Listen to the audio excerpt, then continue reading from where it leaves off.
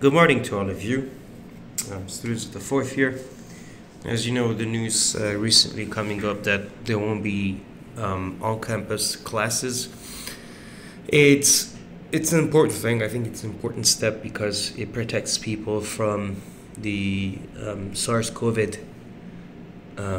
infection, which is, I'm pretty sure, is getting serious nowadays. With regards to the lesson I have today is about Miranda warning. Now this in law, we have two types of warnings when a crime has occurred. If a crime occurs, we have two types of warnings. The first warning is known as, it's not really a warning, it's more of a right. Your rights as a witness, in case something happens, your rights as a witness are read to you. The second warning is the Miranda warning. The Miranda warning, which we don't have in Iraqi Kurdistan, unfortunately, in case someone is caught by the police. And with regards to this Miranda warning, the thing is you need to understand, if you are read your rights or you're read the Miranda warnings, it means that's it. You are not a potential suspect, but you are an actual suspect. You become a suspect in this case.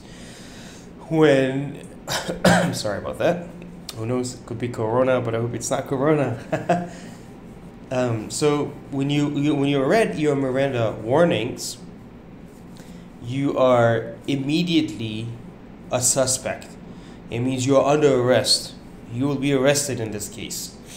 So Miranda warning, since we don't have the word Miranda in Kurdish, Miranda warning, but we can translate it to Hashiyarbuno Guman Lekirne. Okay? Hashiyarbuno Guman Lekirne. In other words, you are a person who is suspected and you are under arrest. Right? So when this happens, you are read these rights. The first right says you have the right to remain silent. You have the right to remain silent. It means if we question you, since it's an investigation, if we ask you a question, you have the right to remain silent. You have the right to answer none of the questions that we direct at you, or we direct at you. Yes, any question we ask you, you have the right to say, you don't have the right to remain silent. I'm not going to answer any of your questions. The second one is anything you say can and will be used against you in the court of law.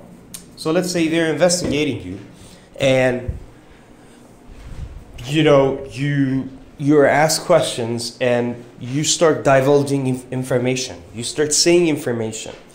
These information that you say can be used against you, testified by the investigators against you in the court.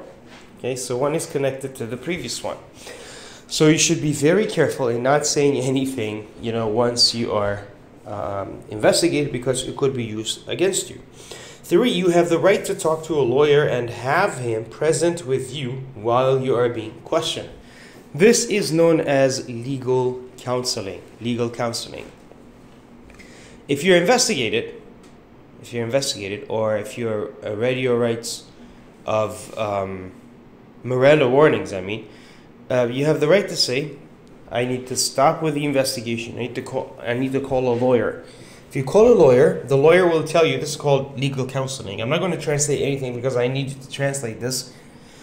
The lawyer will you can call the lawyer, and the lawyer will tell you, do not talk to the investigators unless I'm there, or you can tell them I'm not going to divulge any information. This point number 3 has not mentioned that the person who is being investigated has the right to call a lawyer free of charge. The country, the state, will provide a lawyer for this person free of charge.